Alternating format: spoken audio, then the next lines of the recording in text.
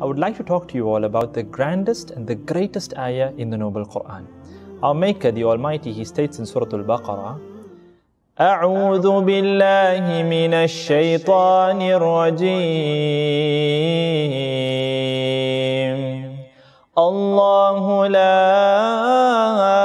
إله إلا هو الحي القيوم لا تأخذه سنة ولا نوم له ما في السماوات وما في الأرض من ذا الذي يشفع عنده إلا بإذنه يعلم ما بين أيديهم وما خلفهم ولا يحيطون بشيء من علمه إلا بما شاء وسع كرسيه السماوات والأرض ولا يؤوده حفظهما وهو العلي العظيم. Subhanallah. What a powerful ayah. And you know, interestingly, there is an authentic narration that has been reported to us, and this particular narration has been reported by Abu Huraira radiallahu anhu. And the narration goes along the lines of these words, that once some wealth had come in that needed to be distributed in charity. And the Prophet sallallahu alaihi wasallam, he puts Abu Huraira radiallahu anhu in charge of this wealth.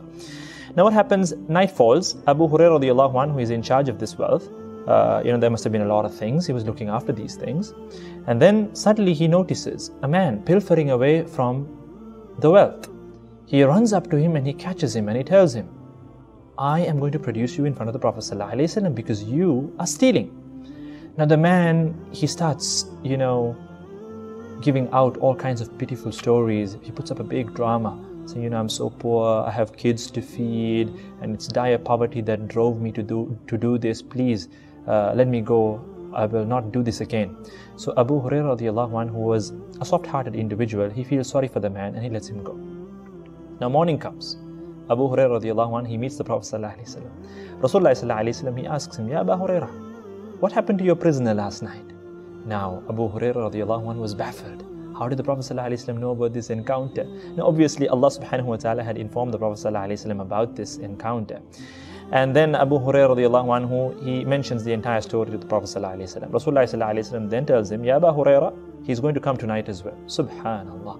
Now Abu Huraira radiallahu anhu is intrigued. And not only that, he's extremely alert. Night falls, he catches the man again. And this time he tells him, you know what, I'm producing you the Prophet ﷺ. Once again, the man starts, all his pitiful stories. And he says, he weeps, he laments, and he tells him, please let me go, please let me go. Until finally, Abu Huraira radiallahu anhu feels sorry for the man and he lets him go. Morning comes, the Prophet ﷺ asks him the same question again. Ya Abu Huraira, what happened to your prisoner last night? And then Abu Huraira radiallahu anhu, he narrates whatever happened the night before. And then the Prophet ﷺ tells him, Ya Abu Huraira, he will come tonight as well. Now the third night, Abu Huraira radiallahu anhu is determined, come what may, I'm not letting this man go. He catches the man, he tells him, Ya Rajul, I'm not letting you go. I'm producing you in front of the Prophet ﷺ, whatever you say. Now the man, he knows that Abu Huraira radiallahu anhu is determined not to let him go. So he tells him, Ya Abu Huraira, what if I were to teach you something worthwhile? Will you let me go? Now Abu Huraira radiallahu anhu, who was anyway a very keen student of knowledge, was intrigued. This piqued his curiosity. What is this man at this juncture going to teach me? He tells him, okay, fine, if it's worthwhile. And then the man teaches him, if you read ayatul kursi before you go to bed at night, Allah subhanahu wa ta'ala appoints a protector over you, and no devil, no shaytaan can get close to you. Subhanallah. Now Abu Huraira radiallahu anhu, he lets the man go. Next day morning, he informs the Prophet sallallahu alaihi wasallam about this entire ordeal, this entire encounter. And you know what the Prophet sallallahu alaihi wasallam says? He says, Ya Abu Huraira, that man is generally a liar. He's generally a liar. He never speaks the truth. But this time he has spoken the truth. And then he goes on to inform him that he was none other than Shaytaan himself. Allahu Akbar. Shaytaan in the guise of a human being. And it was from the will of Allah subhanahu wa ta'ala that He should teach such a powerful thing. And now see, we're not believing the words of Shaytaan here. The Prophet ﷺ acknowledges what Shaytaan said. Therefore, it is true. And it is a powerful form of protection. You read ayatul kursi before going to sleep, Allah appoints a protector over you, and no devil, no Shaytaan can think of even getting close to you. Allahu Akbar. Such a powerful ayah.